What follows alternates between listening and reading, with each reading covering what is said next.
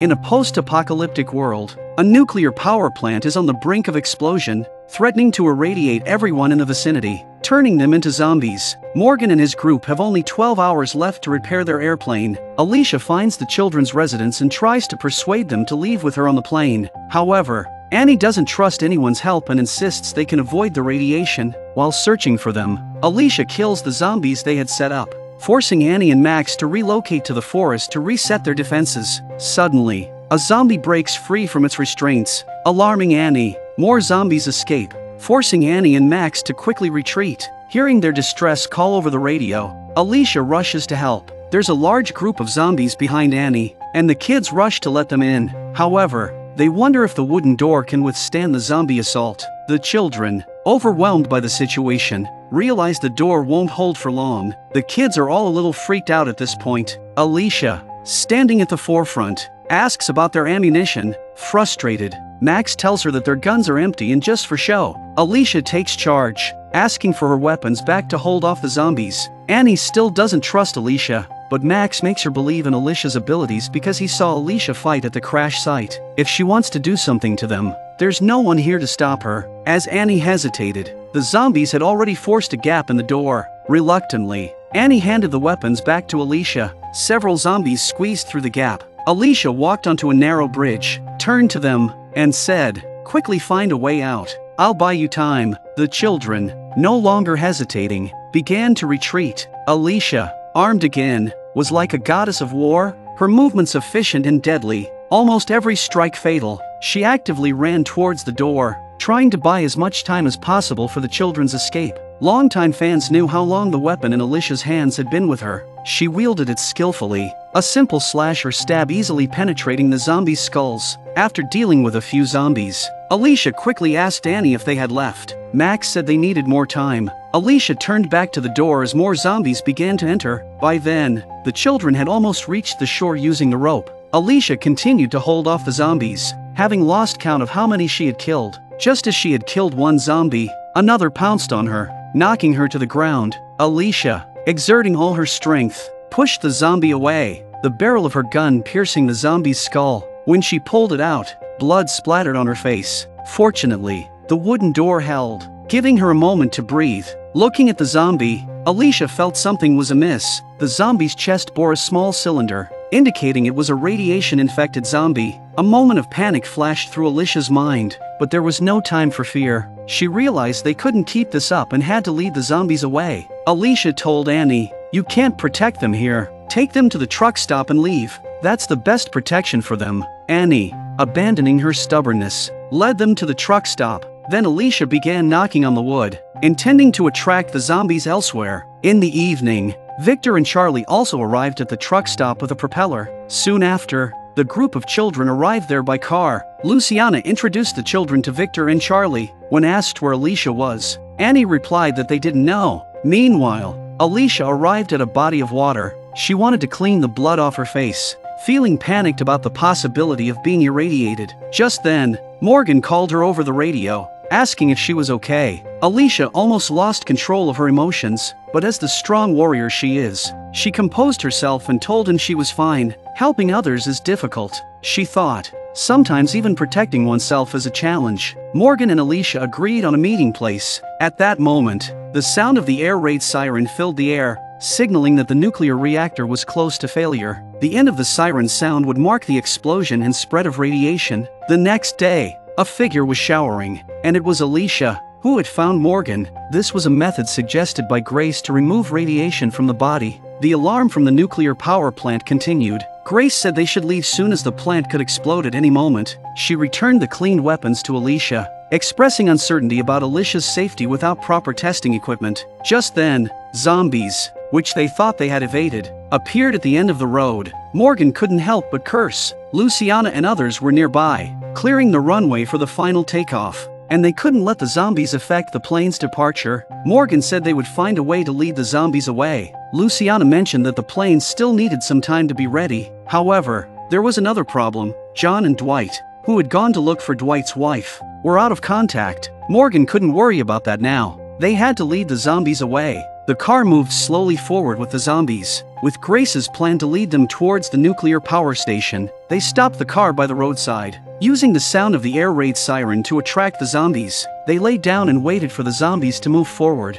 Morgan said they would return once the zombies reached the hill ahead. At that moment, Alicia realized something was wrong. They then noticed the air raid siren had stopped, followed by a huge explosion. The nuclear reactor had finally exploded. A zombie lunged at the car window. Zombies in front were drawn by the noise and started moving towards the car. They had no choice but to leave quickly. However, in her panic, Grace crashed the car into another vehicle nearby and got it stuck. They had to abandon the car and run. Morgan quickly contacted Luciana, telling her to get the plane ready as they were on their way. But they were being followed by a group of zombies. In this zombie-infested area, a nuclear power plant had exploded. They had to leave before the radioactive dust spread further. Their only hope of escape was the recently repaired airplane. Everyone worked together to clear the runway. Victor and Althea were conducting the final checks on the plane, ready to take off as soon as everyone was assembled. However, John, who had gone out to help Dwight find his wife, was now unreachable, causing anxiety for both of them. They had been rushing back since hearing the air raid siren. They've managed to find a working car, but it's broken down on the road. Dwight explained that after several years of the apocalypse, much of the gasoline had deteriorated. Stepping out of the car, they saw the black mushroom cloud. Instantly realizing what had happened, Naomi's voice came through the radio. Relieved to contact John, she urged him to return quickly as almost everything was ready for takeoff. John said they might not make it. Their car had broken down. Naomi immediately asked their location to come and get them. John replied it was too far and they would try to return as soon as possible. However, he asked her to promise one thing: whether he made it back or not, she must persuade everyone to leave on the plane. Although there are 1,000 reluctance, John still adjusted his emotions. Deep down, he loved Naomi dearly. After a long struggle, he said his goodbyes. Naomi, helpless, promised John she would leave on the plane. John's last words were "I love you." Knowing he wouldn't make it back, Dwight felt very sorry, as John had gone out to help him find his wife. Just then, John spotted something. The wind direction near the plane started changing, indicating that the radiation was spreading towards them. Time was running out. Morgan's voice came through the radio, urging everyone to board the plane. When Luciana asked where Morgan was, he replied he was very close to them. Just as he finished speaking, they saw Morgan and Alicia running out of the forest. Upon learning that John hadn't arrived yet, Morgan said they would wait for John and Dwight until it was absolutely necessary to leave. However, they needed help as a horde of zombies followed them out of the woods. Their only option now was to hold off the zombies as long as possible to allow the plane to take off. Victor and Althea were responsible for piloting the plane and were currently activating its various functions. They were immensely tense, as the plane had not been officially started since its repair. The propeller began to slowly rotate, giving Victor a sigh of relief. At this moment, Morgan and the others were still hoping to delay a bit longer, waiting to see if John and his party could make it back in time. Victor and Althea encouraged each other, knowing the lives of everyone depended on their hands. The zombies were getting closer to the plane, and they couldn't be dealt with in a short time. Althea informed Morgan via radio that they couldn't delay any longer, or else they wouldn't have enough fuel to cross the mountain range. "Is everyone ready?" They all raised their guns. Morgan was about to give the order to fire at the zombies to buy time for John to arrive, but Naomi said, "Let's go!" I promised him not to let everyone miss the plane because of him. Seeing the zombies approaching, Morgan knew what choice to make. He instructed everyone to quickly board the plane. He told Victor over the radio to take off as soon as he gave the signal. The group hurried to the door of the plane, and at that moment, the sound of a car horn came from behind the zombie horde. A car broke through the zombies. It was John and Dwight, who had finally found a vehicle and made it. Naomi finally breathed a sigh of relief. They made it onto the plane just in time. As the zombies nearly reached the tail of the plane, Morgan gave the command to depart, and Althea and Victor took a deep breath and started the plane. The plane sped up, with only a few zombies clinging on persistently. The plane moved along the runway. Victor and Althea were extremely nervous. Without a smooth takeoff, everything was uncertain. The radioactive dust was also reaching them at the same time. Althea said they needed to lighten the load to take off. Morgan and John quickly dealt with 2 zombies and threw the netted ropes down. The effect was immediate, and the plane successfully lifted off the ground. Victor and Althea tensed up for the next big challenge, escaping the radioactive dust cloud in the air. Following Victor's experience, they steered the plane to the right, successfully avoiding the dust. and then broke through the fog to ascend higher. Everyone on the plane had never ridden such a thrilling vehicle in their lives. Fortunately, the plane began to stabilize, giving them hope. Relieved smiles appeared on everyone's faces. Dwight missed his wife. Morgan was quietly watching his old mate. The children were convinced that this would be an experience they would never forget. John and Naomi were grateful to be reunited. Victor began comforting Althea, suggesting she look at the beautiful scenery outside the window to relax. The rainbow after the storm was so beautiful. Althea, so strong throughout the mission, had almost suffocated. Now, she finally relaxed a bit. The plane continued towards home. In real life, we should also be positive and optimistic. Even if you are in a low point, persisting and flying past it leads to beautiful scenery. Let's encourage each other. But there was still the significant challenge of landing. Those familiar with planes know that landing requires landmarks for guidance. To provide guidance for the plane, Sarah came to the jeans factory again, coincidentally meeting Logan, who was about to leave. In fact, Logan didn't care about the factory at all. He occupied it merely to look for something. Now, the factory was in complete disarray, indicating that whatever they were searching for wasn't there. They no longer needed the place. Sarah directly stated her purpose. Her friends had gone to a far place because of him and were now flying back. She needed his truck fleet to turn on their headlights to serve as a landmark for the plane. She warned him that if he stood by idly this time,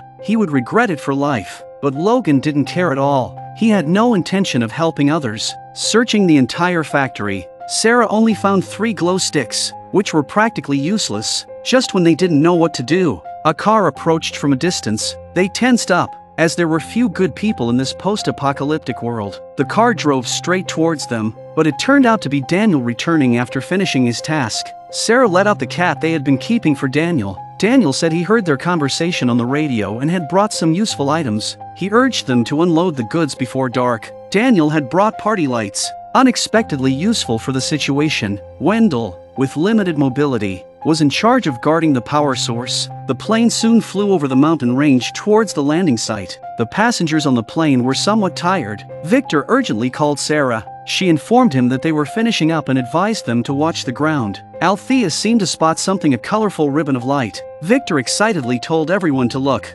Meanwhile, Wendell, guarding the power source, spotted a zombie emerging from the woods. He didn't raise an alarm. Confident in handling a single zombie, Wendell calmly moved his wheelchair to the side of the zombies. Then he turned the wheelchair and turned on the switch behind him. But unfortunately, another zombie approached from the front. Wendell struggled to pull out his shotgun, but it was too late. The zombie tore the power line, plunging the runway into darkness. Althea instantly realized something was wrong. With fuel running low, their only option was to land. Victor's anxious voice came through the radio. Wendell also pulled the trigger and killed the zombies with one shot. Sarah and Daniel realized something was wrong. Wendell made his decision at this point, and he flung himself down in a flash. Victor is still repeatedly asking if anyone has received the message. Wendell said over the radio to Sarah that if he didn't survive, her beer was the worst he'd ever tasted, but he still loved her. Sarah, not knowing what happened, understood that Wendell was saying his last words. Wendell watched the plane nearing the ground,